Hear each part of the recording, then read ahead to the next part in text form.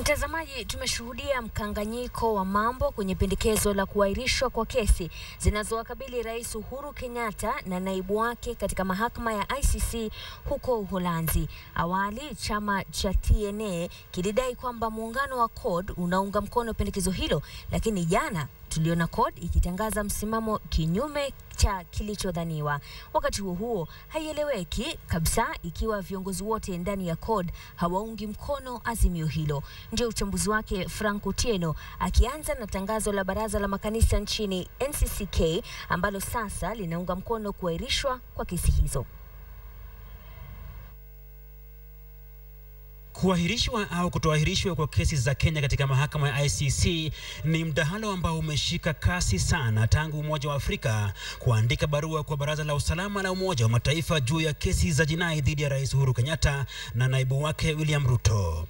Baraza la makanisa nchini hii leo limetoa tamko lake na kuunga mkono hatua hiyo, japo kwa kutoa onyo kwamba sharti haki ipatikane kwa waathiriwa wa ghasia za baada ya uchaguzi hata kama kesi hizo zitaahirishwa. UN Security Council iweze kujadiliana na kupeana deferment. Mrengo wa CORD jana uliazimia kwa kauli moja kupinga hatua hiyo baada ya tetesi kwamba walikuwa wanaunga mkono azimio hilo la Umoja wa Afrika. Yamkini hakikisho la mbunge wa Kajiado ya Kati Joseph Kaiseri kwa Rais Uhuru Kenyatta ndicho chanzo cha mkanganyiko ndani ya CORD. Hata wewe ukitaka kwenda Hague, sisi asema uendi.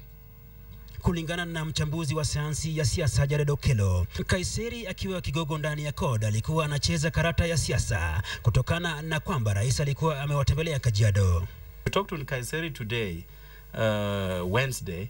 He has totally a different position, playing a different ball game altogether. Katika bunge la taifa, tofauti zilionekana wazi kati ya serikali na upinzani, mjadala ulipoletwa juu ya Kenya kujiondoa kwenye mkataba wa Roma uliounda mahakama ya ICC. My colleagues who are standing before me may live to regret.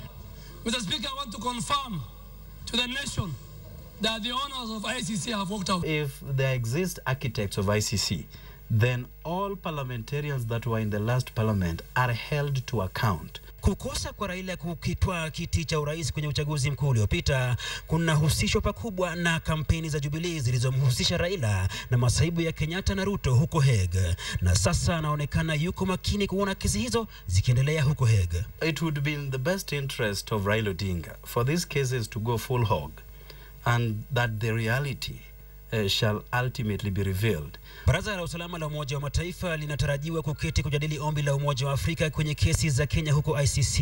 Lakini tutarajie nini? Novemba tarehe 12 mwaka huu ni tarehe inayosubiriwa kwa hamu. Ni tarehe ambayo kesi ya Rais Kenyatta inaanza kusikilizwa huko ICC.